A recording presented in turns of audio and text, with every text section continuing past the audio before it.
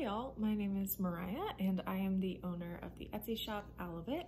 And in this video today, I'm going to be showing you how to transfer an embroidery pattern using sticky Soluble.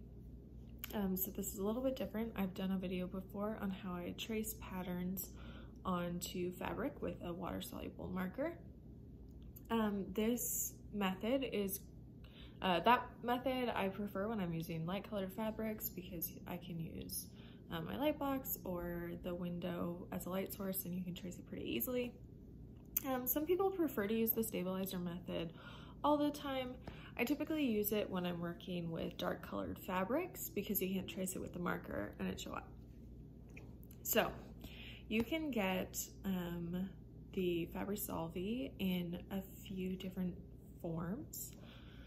It's pretty easy to find. You can order it off of Amazon, Joann's, stores like that.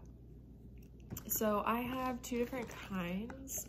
It's the same material, but it's just in two different forms. So this is Soluble that comes in a roll. So this is great for smaller designs. You can use your water-soluble markers if you want to trace something onto this, or if you want to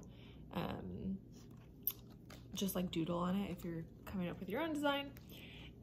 Yeah, you can use that. This other one comes in printable sheets, so this is the same size as printer paper, so you can just put it directly into your printer. This is what it looks like. So on the front, it's kind of fabric-y, and then on the back there's like a plastic, it kind of feels like wax paper almost. So I'm going to show you how to use this.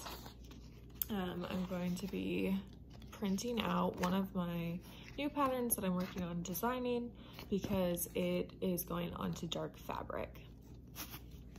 Typically I would probably trace it onto the roll, but I'm going to show you how to do it with the printer just for the purpose of this tutorial.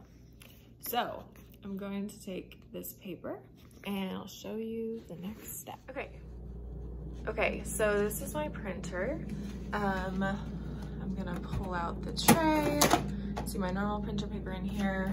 This is the printable sheet of Soluble. So you want to print your design on the side that feels like fabric. You can see the texture on this. The other side is smooth. So you want your design on this fabric-y part. So I know that my printer, I want the fabric-y side down on, I want it face down. So I want the plasticky part on top, and that's how that design will print, because it pulls it through like that. So I'm gonna put this in, go back to my computer, and print out my design. Okay, so this is my transgender affirmation pattern that I am working on, and I want to print this page that has it split into 5 horizontal stripes. You can see on the side here, there's multiple pages. So what I'm gonna do, I'm just gonna go to print like normal.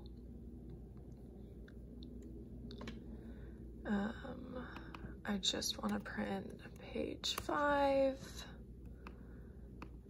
So here you can see this. I'm gonna hit print. And then I'll show you what this looks like. All right, so I'm pulling this off the printer, and there you go. You can see it printed on the fabric-y side. So now we're gonna take this back, and I'm going to show you how I put this onto the fabric. Okay, so now I'm trimming this design. I'm gonna cut around the circle.